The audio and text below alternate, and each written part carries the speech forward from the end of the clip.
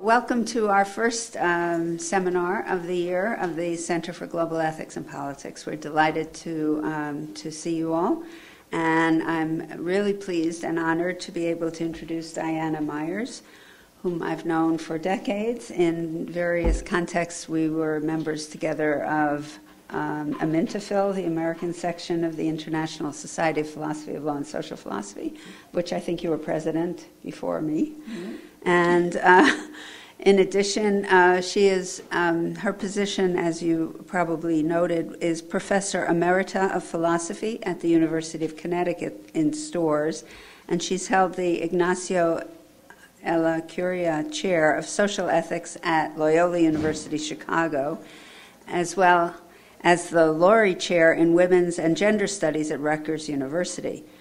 Her most recent monograph is Gender in the Mirror, Cultural Imagery and Women's Agency, which was published by Oxford. And we're passing around her most recent edited collection called Poverty, Agency, and Human Rights, which has just come out from Oxford University Press. She's also at work on a monograph entitled Victim Stories and the Advancement of Human Rights. So I'm really delighted to have Diana here to start off our year. You've also been an attender sometimes at our sessions, which has been always known for great comments and questions, difficult questions. So this time, hopefully, the audience will present you with a few when you're done. And the title of Diana's talk is Victims of Trafficking, Reproductive Rights, and Asylum. Please join me in welcoming Diana. Thank you, Carol.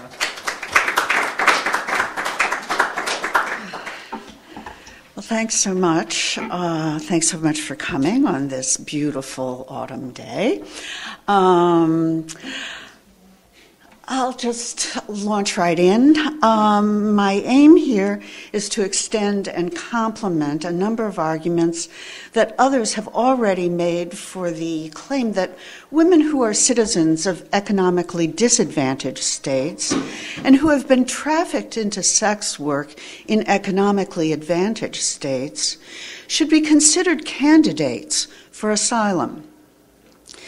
These arguments cite the sexual violence and forced labor that trafficked women are subjected to, along with their well-founded fear of persecution if they're repatriated. What hasn't been considered is that reproductive rights are also at stake. I'll very, very briefly explain how reproductive rights are implicated in sex trafficking. Then I'll argue that sex traffickers' abuse of women's reproductive rights is persecutory, and that this persecutory abuse obliges destination states to offer asylum to transnational sex trafficking victims. Okay, now very, very quickly, well-codified human rights apropos of reproduction. Some of them are listed on your handout. The key thing to notice about these rights is that they include rights to reproductive health and rights to reproductive self-determination. No surprise, sex traffickers trample on all these rights. And the reproductive health outcomes for women who spend time in sex trafficking situations are dire. So now, getting right to the asylum issue. Women trafficked into sex work as candidates for asylum. The purpose of recognizing refugees and granting asylum to them is to protect people from persecution.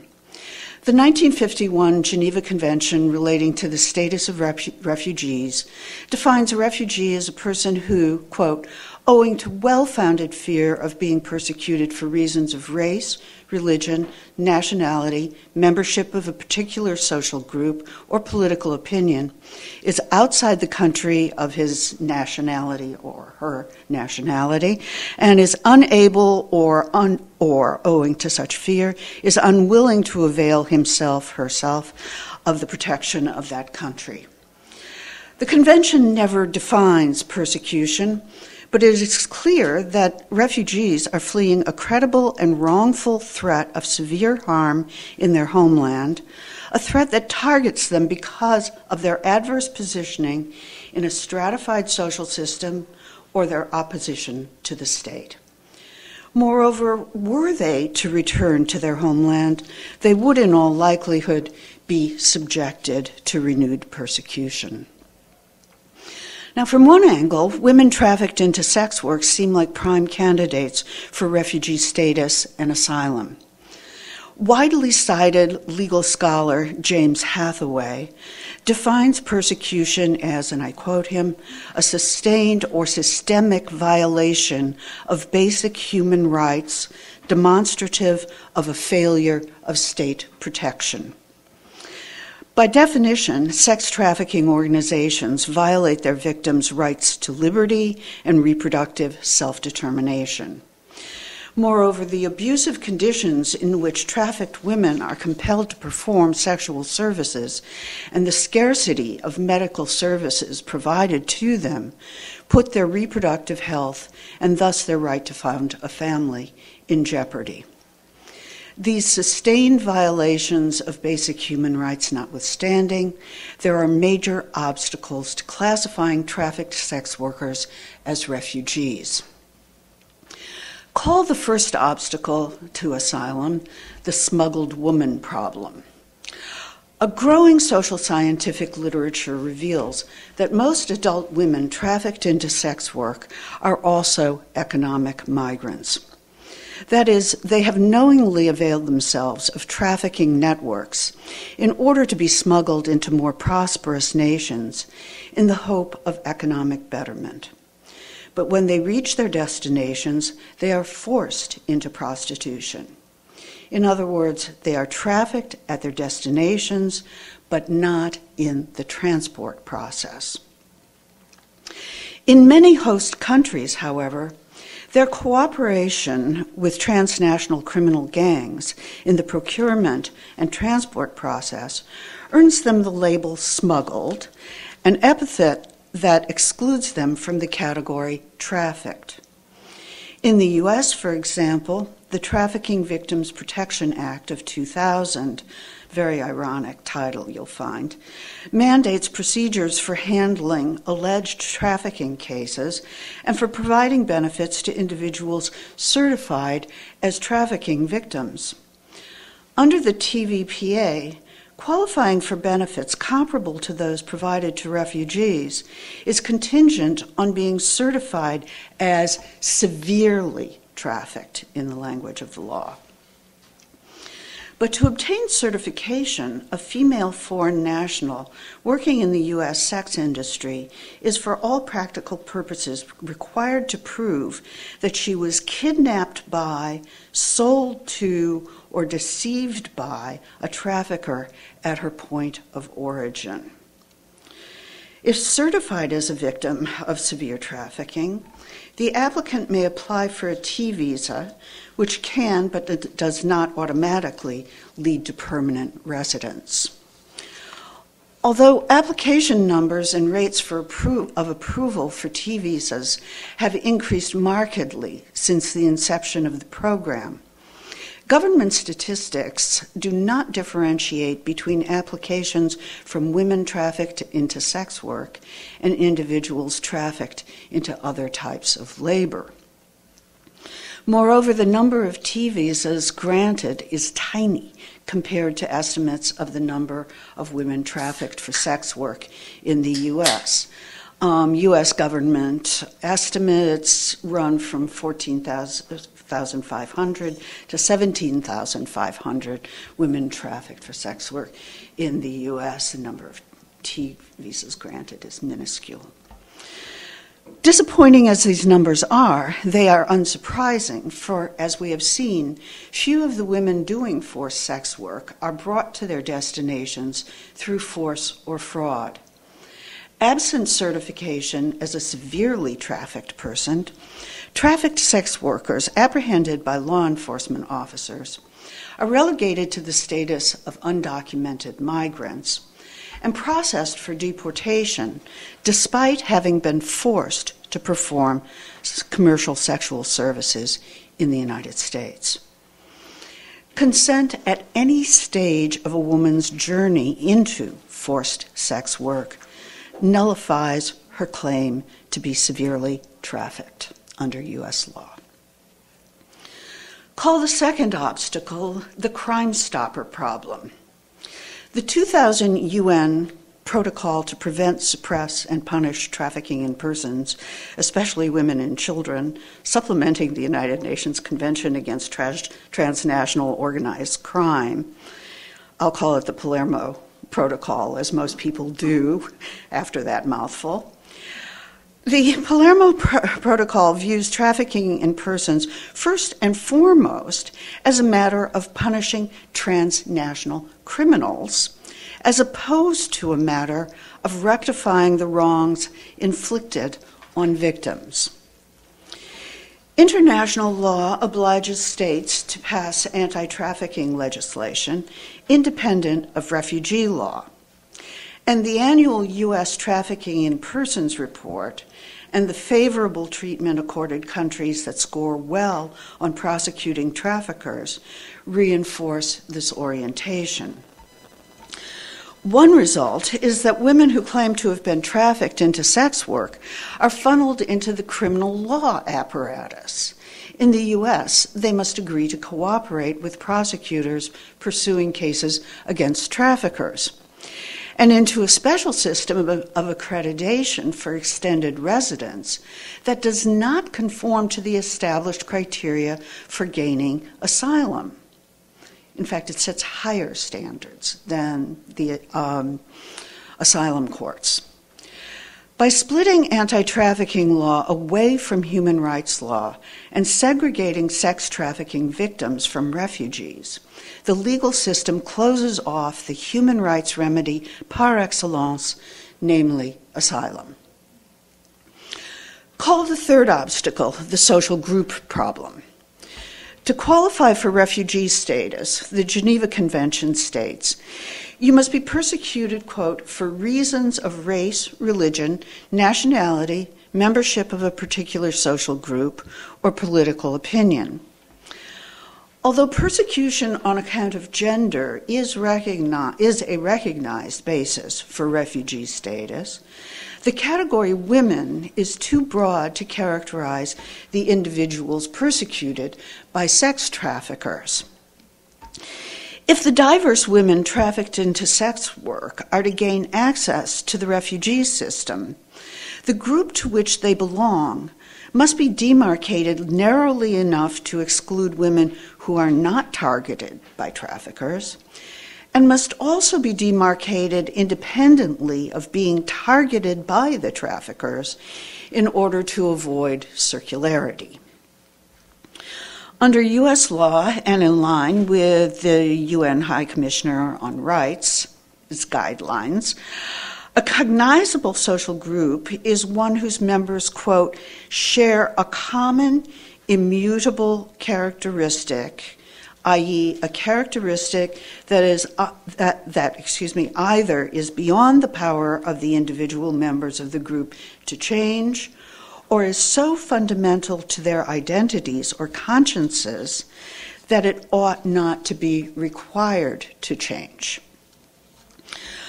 Call the last and least of the obstacles the government role problem. The Geneva Convention on Refugees requires a refugee to be, quote, unable or unwilling to avail herself of the protection of the state she has fled. So paradigmatic cases of persecution are situations in which the state or an agent of the state inflicts or threatens to inflict harm rising to the level of persecution. But transnational trafficking gangs are not government institutions or agents appointed to act on behalf of government institutions. Consequently, it is not obvious that they can count as persecutors, and if they don't count as persecutors, the women whose rights they violate aren't eligible for asylum. Fortunately, recent advances in refugee law render this problem more tractable than the others I've mentioned. In the U.S., for example, the persecutor can be, quote, persons or an organization that the government was unable or unwilling to control, close quote. Thus, a showing that a transnational trafficking organization operates with impunity or with the complicity of corrupt government officials in a trafficked woman's home country suffices to establish the requisite government role in persecution. Okay, so those are the obstacles. Now I turn to some precedents for asylum for women trafficked into sex work. As I've pointed out, there is an international convention governing the treatment of refugees. For better or worse, implementation of the convention is left to each signatory state. As a result, there's considerable variation in the refugee legislation and judicial history of different states' parties. In the interests of parsimony, and because I know most about it, but with the caveat that uniformity is not to be found in this evolving and state-relative area of law, I'll focus on U.S. refugee law while noting what I take to be more equitable policies elsewhere in the world. Excuse me.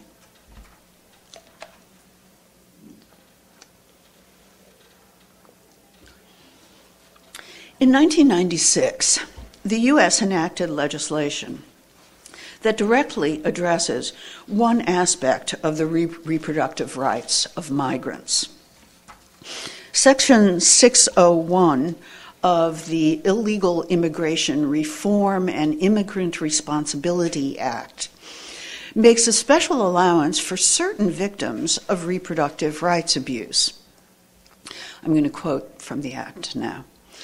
A person who has been forced to abort a pregnancy or to undergo involuntary sterilization, or who has been persecuted for failure or refusal to undergo such a procedure, or for other resistance to a coercive population control program, shall be deemed to have been persecuted on account of political opinion. Okay? And a person who has a well-founded fear that he or she will be forced to undergo such a procedure or subject to persecution for such a failure, refusal or resistance shall be deemed to have a well-founded fear of persecution, again, on account of political opinion. It's the end of the quotation from the law. Section 601 grants preferential treatment to those victims of reproductive rights abuse whose reproductive rights have been violated in the context of a coercive population control policy. This is obviously aimed at China, right?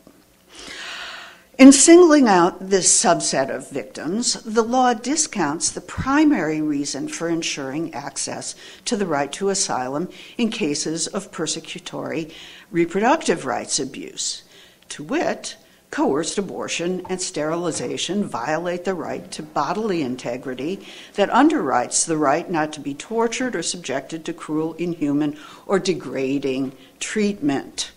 This is a thought that I'd like to convey to Russell Pierce of Arizona. I don't know if you saw the small piece in the Times just the other day. He went on the radio, he's an Arizona legislator, went on the radio to say that if he were in charge of Medicaid, there'd be tubal ligations right and left, Norplant would be imposed automatically on recipients, et cetera, et cetera.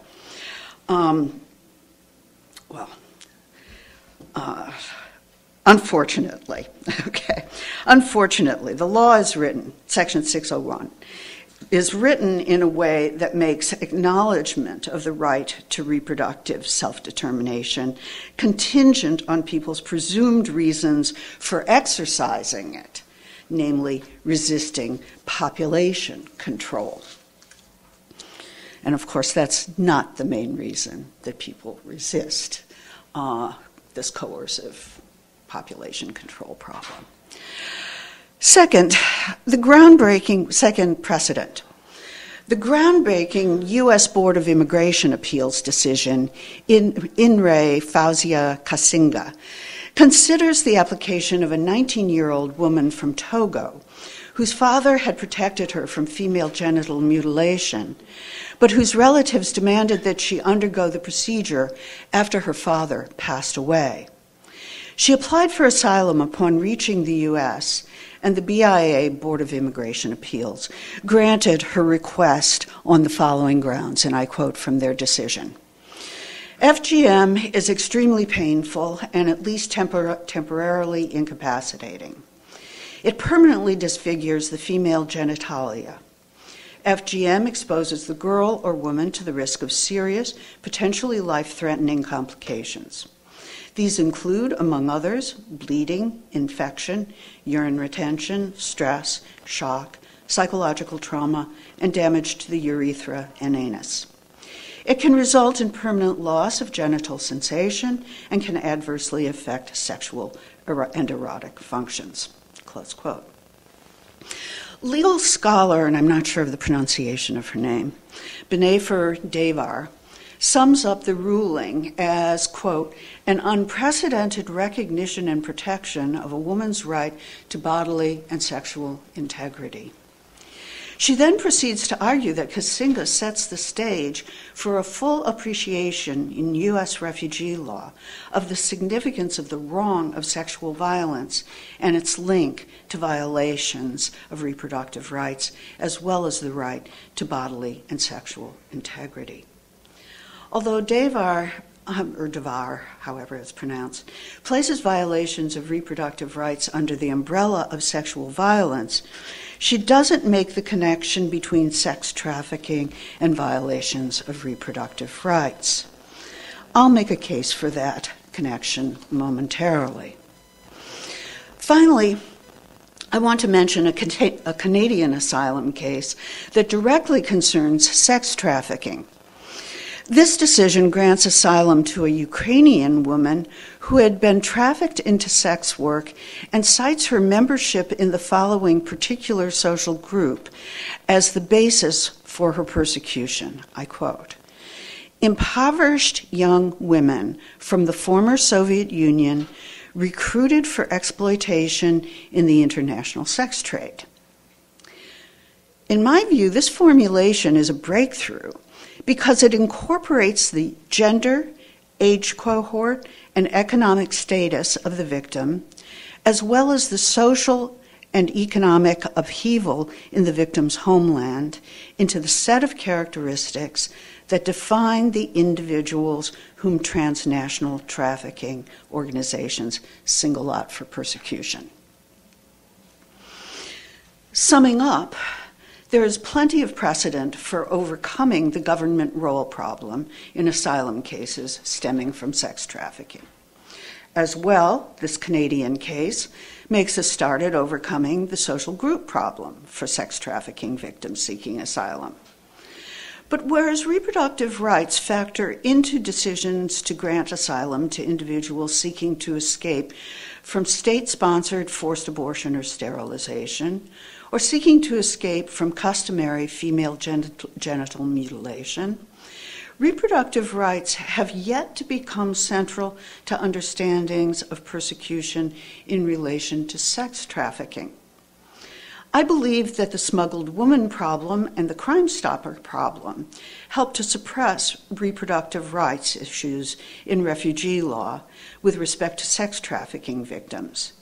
And I now argue that they can be overcome. So, Section 4, consolidating the reproductive rights argument for asylum. A law enforcement gestalt frames the smuggled woman and Crime Stopper problems. And both problems privilege sovereign governance over individual human rights. The Crime Stopper problem fastens attention on incarcerating perpetrators and sidelines victims, except in their instrumental role as sources of evidence against traffickers. The smuggled woman problem compounds this marginalization of victims In all but a few cases, it denies victimhood in the name of policing borders and exerting state control over the composition of the populace. Once victims of sex trafficking have been classified as malefactors along with traffickers, law enforcement becomes the preeminent objective. In practice, the law enforcement gestalt creates a presumption against refugee status for women trafficked into sex work. U.S. law not only directs women who claim to be sex trafficking victims into the T visa system, but also sets more stringent evidential standards for obtaining a T visa than it does for obtaining asylum through regular refugee proceedings. And that's hard enough, I assure you. However, this presumption conflicts with U.S. obligations as a state party to the Palermo Protocol. Article 14 of the Palermo Protocol states, "Nothing," I quote, "nothing in this protocol shall affect the rights, obligations, and responsibilities of states and individuals under international law, including international humanitarian law and international human rights law, and in particular, where applicable, the 1951 Convention and the 1967 Protocol relating to the status of refugees and the principle of non-refoulement as contained therein." Raising an all but insuperable barrier to asylum for victims of one type of human rights abuse plainly abrogates the obligations of states parties to the Refugee Convention and violates the rights of victims under the Convention. Moreover, the U.S. requirement that a trafficked woman be a victim of force or fraud in both the transport process and at her destination is incompatible with the Palermo Protocol. There's a quotation on the back of your handout from the Palermo Protocol substantiates this point. Coercion in the recruitment and transport process is not a necessary condition for trafficking. I do not doubt the legitimacy of putting legal pressure on the activities of transnational sex trafficking organizations. However, deporting women who have been forced into sex work at their destinations does not deter sex traffickers with side businesses in human smuggling. Moreover, implementing the Palermo Protocol requires that a human rights gestalt counterbalance the law enforcement gestalt. In particular, the human rights abuse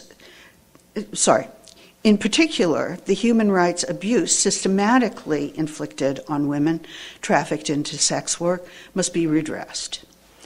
In addition to bringing U.S. law into alignment with U.S. commitments under the International Refugee and Anti-Trafficking Law, I urge that two glaring inconsistencies regarding reproductive rights in U.S. immigration law be eliminated. It is arbitrary to confine the remedy of asylum to persons whose human right to reproductive self-determination has been violated pursuant to the government-mandated population control policies. Forced contraception and forced abortion are no less abhorrent when imposed by sex traffickers than they are when imposed by public officials. Indeed, the former may be more deplorable than the latter, for population control, when not an excuse for eugenic population pruning, can be a legitimate state interest. The same cannot be said of the profit motive of gangs of outlaws run amok.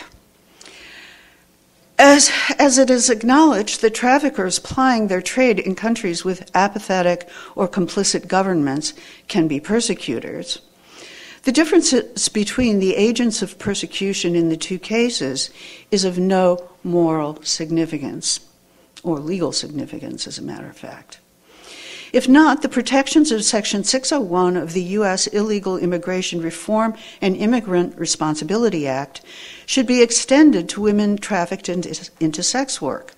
For traffickers usurp their right to reproductive self-determination as surely as any government does.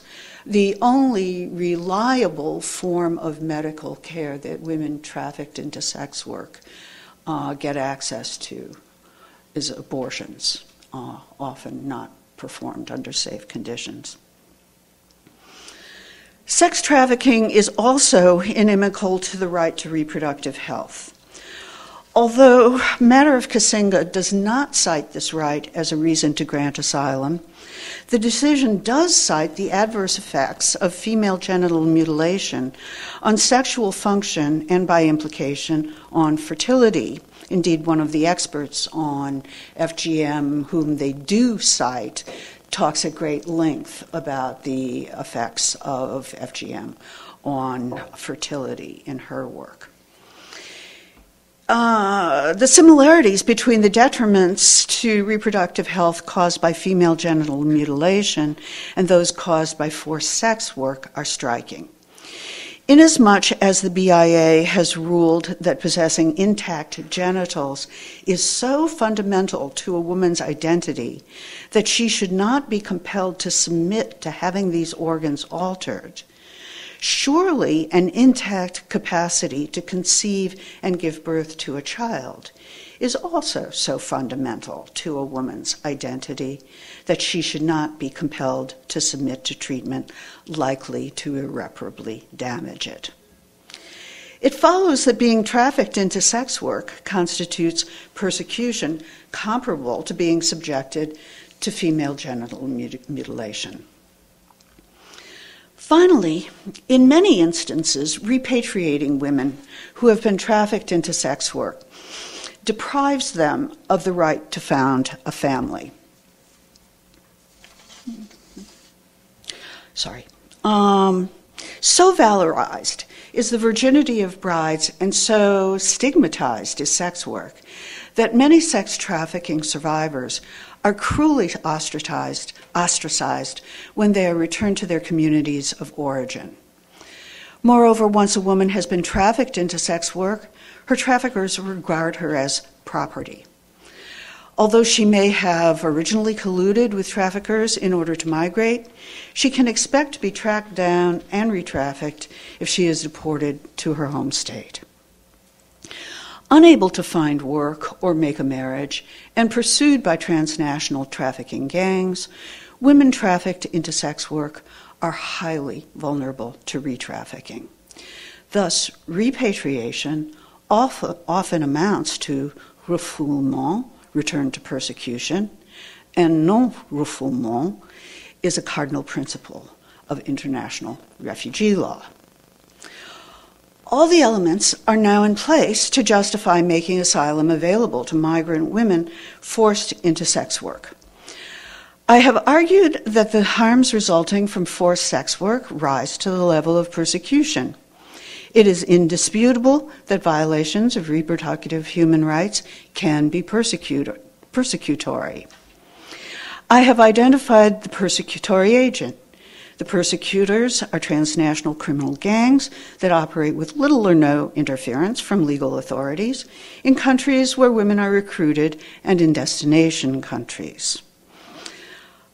There's a wonderful paper, by the way, in that anthology that's going on by Leslie and John Francis, making the case that not only is enforcement of trafficking, anti-trafficking law very lax in points at home countries, it's also very, very lax in destination countries like our own, despite a lot of publicity that surrounds an occasional prosecution. I've specified the features of the particular social group that is targeted by these transnational gangs. They are poor, young females in states where women are routinely discriminated against in education and employment. and or where law and order have broken down because of social upheaval, widespread poverty, or recent armed conflict. Add to all of this the likelihood of refoulement if women trafficked into sex work are not granted a safe haven in destination states, and the justification is complete. But I do want to say a bit more about the ethical obligations of destination states. Am I doing okay in terms of time? Yeah. Okay. For the U.S. and states with similar trafficking and immigration policies, the overarching obligation that flows from my line of argument is obviously to modify the laws and practices governing the treatment of women trafficked into sex work in order to secure the right to asylum. Denying this right or constructing elevated requirements for accessing it is inconsistent with the Refugee Convention and the Palermo Protocol. We are, of course, signatory to both. The obligation to reform trafficking and immigration policy in this way is all the more stringent because destination states provide vast markets for commercial sexual services, thereby fostering the high profitability of trafficking. But the ethical obligations of destination states do not end with legislative reform, for immigration procedures are organized in ways that allow implicit bias to unfairly shape outcomes, and these unreliable procedures must be reformed as well. Issues concerning stereotyping and bias recur throughout the literature on sex work and migration. Preliminary to suggesting ways in which to counteract implicit bias in immigration hearings, I'll comment on 3 strands of prejudice that distort perception of women trafficked into sex work. Martha Nussbaum's work on disgust is a good place to start, getting a purchase on one relevant type of implicit bias. Nussbaum sums up her understanding of disgust in the following passage, which I'll quote. Because disgust embodies a shrinking from contamination that is associated with the human desire to be non-animal, it is more likely to be hooked up with various forms of shady social practice in which the discomfort people feel over the fact of having an animal body is projected outward on vulnerable people and groups. Nussbaum goes on to point out that semen is among the types of bodily discharge that are regarded as disgusting, and that this disgust transfers to persons who have frequent contact with it, such as sex workers. Along similar lines, Dina Haynes comments that one mechanism through which the victims of sex trafficking are othered hinges on the sexualization of racial and ethnic stereotypes. Since only a disreputable type of person becomes a sex worker, so this argument goes, character assassination follows on the heels of victimization. Another strand of implicit bias concerns poor women of reproductive age. The same attitudes that sparked the gutting of benefits for women with dependent children in the U.S. infect perceptions of women trafficked into sex work. Trafficked women are presumed to be uneducated and unqualified for jobs in today's economy, and an unknown percentage of them fall into trafficking schemes because they are trying to migrate in order to send remittances home to their children. Thus, their immigration cases trigger the stereotype of the lazy, lying, irresponsible, poor young woman. Inasmuch as the statutory grounds for excluding claimants from the U.S. include, claimants, people seeking asylum, for excluding them from the U.S., include the likelihood of becoming a public charge, this implicit bias can sabotage a trafficked woman's otherwise worthy application for asylum. A third pair of stereotypes interferes with seeing women trafficked into sex work as refugees and hence as candidates for asylum. On the one hand, we have an image of persecuted individuals as brave opponents of tyranny. I mean, think of people who get the Nobel Peace Prize in absentia for challenging the human rights record of China, things of that sort. Okay. On the other hand, we have an image of trafficking victims as helpless, passive pawns of ruthless thugs. Insofar as the latter image, the helpless pawn image, frames perception of an applicant for asylum, its irreconcilability with the image of a proper candidate for asylum undermines her case. Indeed, because qualifying as a severe trafficking victim under U.S. law requires proving that no voluntary action of your own contributed to your plight, the law demands that trafficking victims present themselves as conforming to the helpless passive stereotype, which in turn undermines their plausibility as asylum seekers. This pileup of perception problems gives rise to grave epistemic injustice, with dire material consequences for many asylum seekers. In asylum hearings, the credibility of the applicant is crucial, but the stereotypes I have sketched, if allowed to prevail, raise doubts about her truthfulness in virtue of her presumptive character as a member of the very sort of group that is apt to be persecuted through sex trafficking. But as Lawrence Kiermaier, he's an ethnographer of asylum proceedings, as Lawrence Kiermaier points out, if the asylum seeker attempts to address probable biases in her sworn testimony, quoting from him, any trace of this effort will cast doubt on her account, close quote.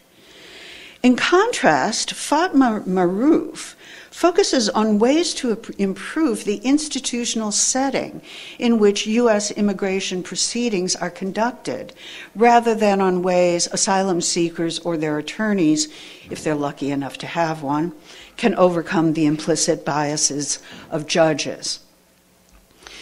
In my view, Maroof's remedies for the problem of implicit bias hold most promise.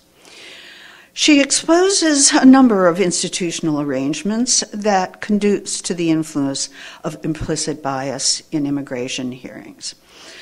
One, immigration judges' prior work history in the Department of Homeland Security, where immigrants are viewed with suspicion. Okay, so the very people who are supposed to be impartially judging asylum cases have previously been working in Homeland Security, and they're not well equipped to play the role of impartial judges of asylum cases.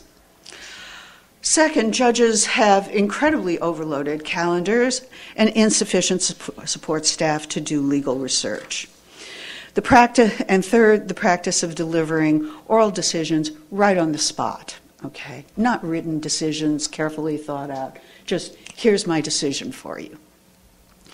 To counteract the implicit biases and ensure greater impartiality, Maroof recommends separating the appointment of immigration judges from the Department of Justice, reducing judges' caseloads, eliminating the rushed schedules they are expected to maintain, and educating judges about the distinctive issues that persecution on account of gender raises.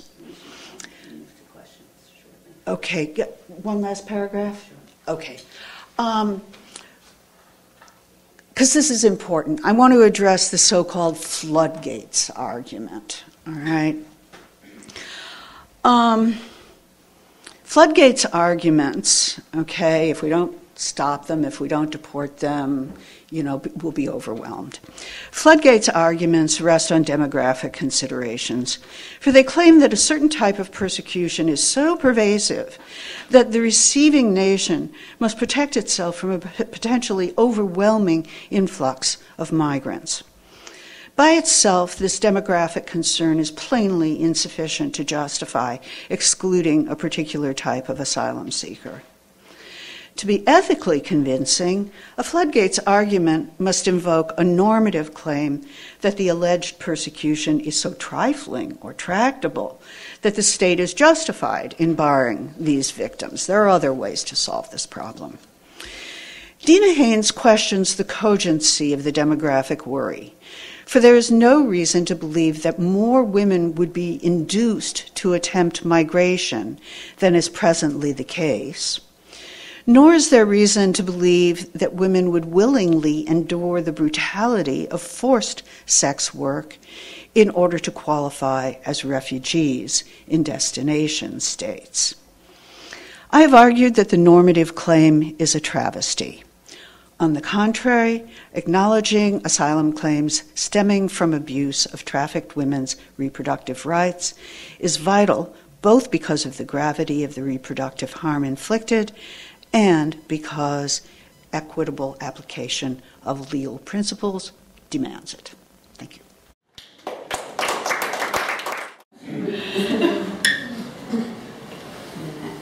Yeah, I would ask some questions for clarification. So, one of the questions is the connection to the right to marry that you're saying is violated. And I'm not sure if there were other reasons that you connected it to the right to marry. The one I remember from your paper is that she won't be able to marry if she goes back to her home country because she's lost her virginity.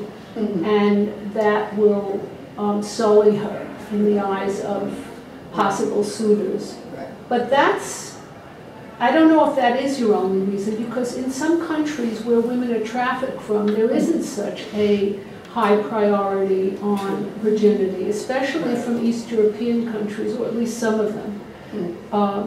It's not like coming from the Middle East. I mean, there are different norms.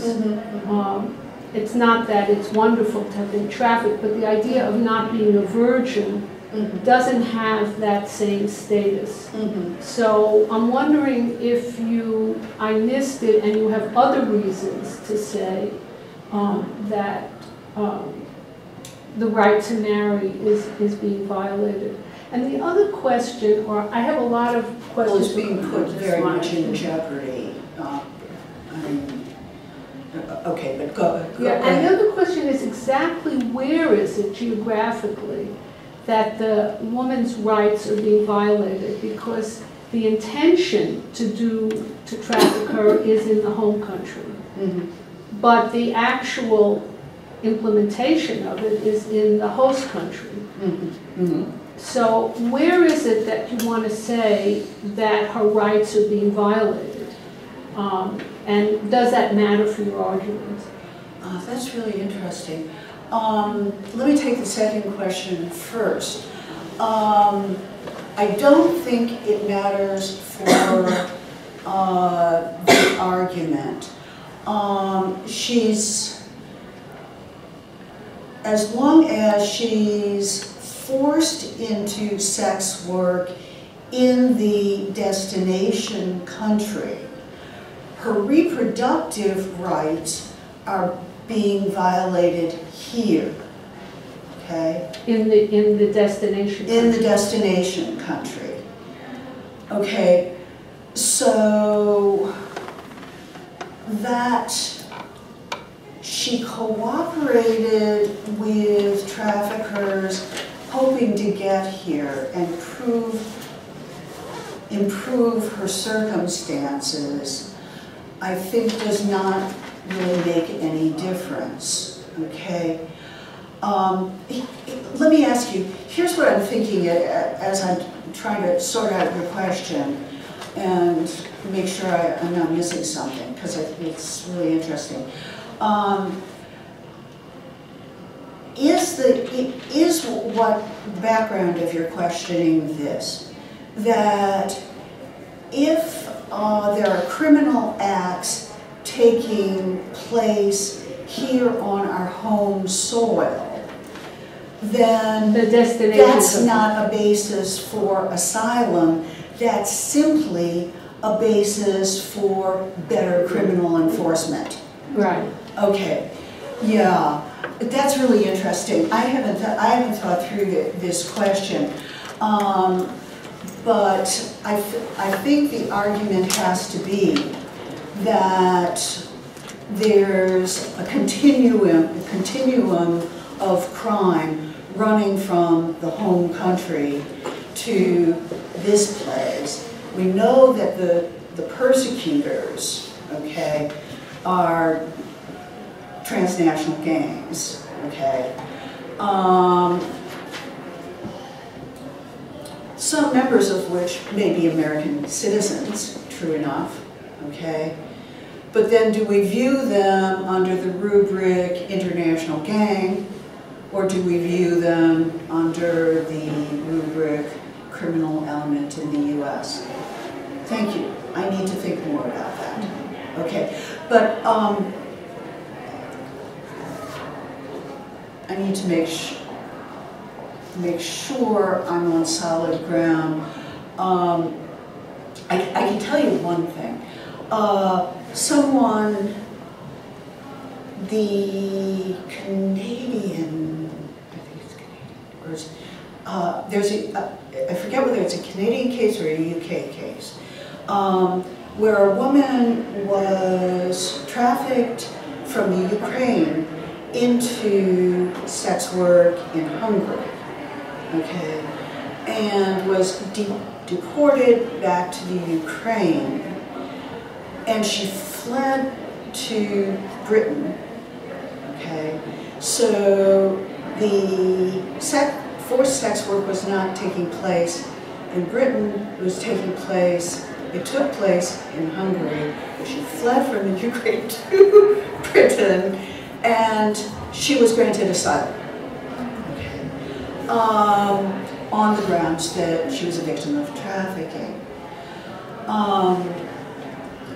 But that's a very, I mean, the question you raises really interesting legal questions, and I'm not sure I can answer them adequately here. As far as Eastern Europe is concerned, okay, your information is, and virginity, and my information is different, okay.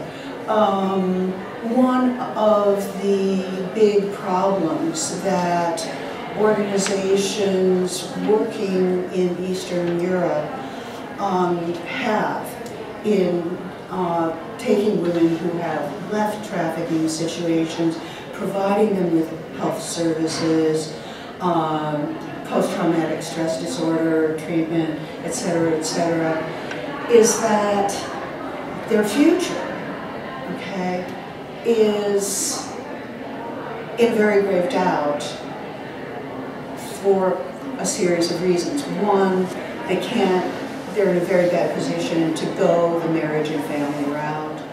Two, problems about equal opportunity in work in those areas, lack of work generally in those areas, and then extreme vulnerability to re-trafficking. So the argument does not hinge on the right to found a family issue in connection with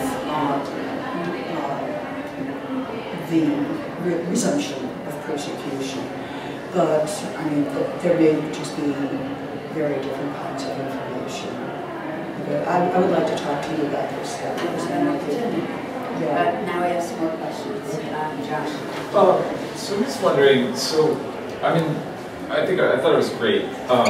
My question is, in some ways it seems like the trend is to move towards more sort of global forms of enforcement, sort of transnational solutions, transnational problems. This seems like transnational problems. I mean, so I'm wondering what you think about the idea not just of, sort of fixing US law to make it cohere with some of the things you've been saying, but I mean, should we get the ICC involved in this? Should we create a transnational organization that is going to sort of police and also help victims of sex trafficking? Do you think that's sort of justified by the same? I mean, it would seem, one of the things that I was thinking the whole time was just like these jurisdictional problems are crazy hard to solve, and a transnational organization that could cover the idea that, you know, destination country, origin country, and asylum. I mean, the best place for many of these women may be neither of those two countries. I mean, there may be some third country, and that, you know, if we had international resources to sort of facilitate those sorts of moves and maybe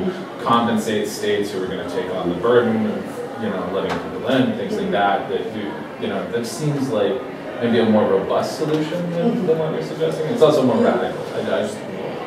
Yeah, that's interesting, but it would take more than putting the question of trafficking into the hands of the ICC, because the ICC does not concern itself with the human rights of victims. It concerns itself with prosecuting crimes against humanity, etc. So we'd have to have yet another international umbrella organization to deal with issues about providing refuge, safe havens for women who had been trafficked. And I think that politically, the chances of sovereign nation states giving up control over who gets to migrate and who doesn't get to migrate into them is vanishingly small. So that's one reason to focus more on making the case that destination states or states that can provide safe havens should do it. Right. In the beginning part of this paper, in your argument, one of the problems is that taking this particular problem, sex trafficking, and trying to accommodate it by the laws of asylum and refugees. So basically it's an attempt to take one type of behavior and use a second or already established codification of the behavior to encompass it. And there's problems with the definitions. Then you cite positively this Canadian citation that is more specific to the areas involved. Would you say that you would like to have the law move toward more specific identification of this problem rather than try to fit it into existing legal rubric? Would that be a solution towards this? Is the problem that is trying to shoehorn it into asylum established cases that don't really fit? Well, my argument is that they actually do fit. Okay? And that certain nation states are resisting acknowledging the legitimacy of that fit. By using these types of arguments that we see. They're like the smuggler woman problem. Yeah. So these are technical arguments against needing to take on this responsibility. Exactly. So that there's just no justification other than policing borders for the higher standards for accreditation as a trafficking victim than standards for getting recognition as a refugee and then getting the case heard by an asylum court. And something else to be said about this, just to give you a sense of really how fluid refugee law can be when it wants to be. Everyone was surprised and delighted when Kasinga was decided on appeal in her favor. Just last week, an immigration court set a precedent for granting asylum to women victims of domestic abuse in macho societies with cultures of family violence and governments that refuse to enforce women's rights.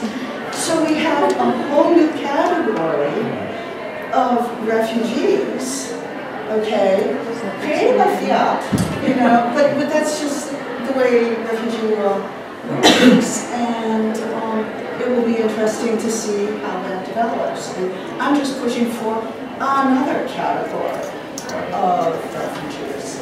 Along those lines, a student emailed me a question. Okay. An email question by somebody who couldn't be here.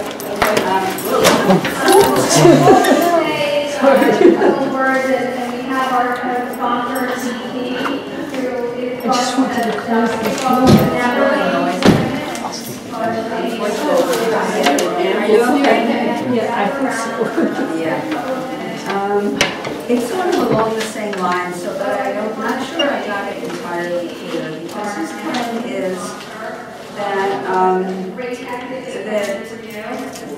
usually sex trafficking is illegal in the countries of origin, and they're victims of non-state actors, so that they wouldn't have a well-founded fear of repatriation given the standard ways of understanding political asylum law. You were addressing that sort of. I think the student is under a misimpression. Okay. You You wanted to hear your argument. Make sure you speak into the Okay, so you cover that mic. I have a tendency to speak to actual people. You're on TV. Sorry. Okay, I think is under a misimpression. What in the U.S. at any rate, the persecuting agent need not be a state actor or agent of the state, and this has been explicitly litigated in U.S. asylum courts and upheld. It can simply be operatives of some sort in another country whom that country is unwilling or unable to control. So the argument is that in so many of the origin countries, the politicians are corrupt, they're easily bribed by trafficking gangs, they can pretty much do whatever they want, and so as a result, within U.S. law, they would be recognized as persecutory agents in virtue of the lack of control exerted on them in the home countries. But just in my own, speaking for myself now, I think it sounds great and especially appealing to a human rights violation, but that isn't the standard modus operandi in the United States, at least, is to recognize even basic rights as human rights. So I just think that it would require, it's a good direction to go in, but it requires a transformation of consciousness and the categories in which we operate as well. Yeah. Europe is much more in tune with the recognition of these rights as human rights. That's true, as is Canada, actually. Yeah. Way behind the whole movement, and we're behind the movement, way behind. We are, and Carol's right about this. We don't have, how should I put it, a culture of human rights here. We have a culture of constitutional rights. Certainly not things like reproductive. Right, exactly. Just torture. Right. So, yes, there's no question that to make this line of argument politically viable in this country, in a human rights framework, is a challenge. But I think it's one we have to take on. Definitely in other respects as well. Yeah. So So let me ask if there are other comments and questions. Carolyn. Yeah, this is sort of on the same topic. I was wondering how much work reproductive rights specifically really needs to do. In some regard, you focus a lot on the capacity to procreate as sort of the fundamental reproductive right. And what about women who are already infertile, for example, going into the trafficking? Okay. Do they have viable? The traffickers could really take advantage of this group who. This is horrible. I'm not advocating this at all. But how much work do you need reproductive rights to do, or is the threat of not safe passage home or the threat of re-trafficking enough sort of to get the legislation passed? Yeah, I have focused on reproductive rights here because that's a piece of this puzzle that nobody else has taken on. Okay. So other kinds of issues about, the kinds of brutality women are subjected to, things of that nature, that's all been discussed in the literature. I'm just trying to add a piece to that puzzle. And infertility, is not the only problem. The sexually transmitted diseases that are pervasive among women who have been trafficked, pelvic infections, all kinds of really serious health consequences, not to mention post-traumatic stress disorder, and so on and so forth. So there are much broader health issues here than just fertility. But there's fertility as well. It's another question. Yes, I read that some international legal scholars have been trying to get trafficking to be understood or categorized as torture, and therefore get it into the human rights system and asylum system. I just wanted to ask you if you see any problems with that, or if you. I mean, it sounds like a very plausible argument to me. Okay, but it would just be another good argument for recognizing the rights of women trafficked into sex work. So your approach is not kind of any opposition to that, or not? Your approach is No. It's certainly not my argument that there are no other good reasons for granting asylum.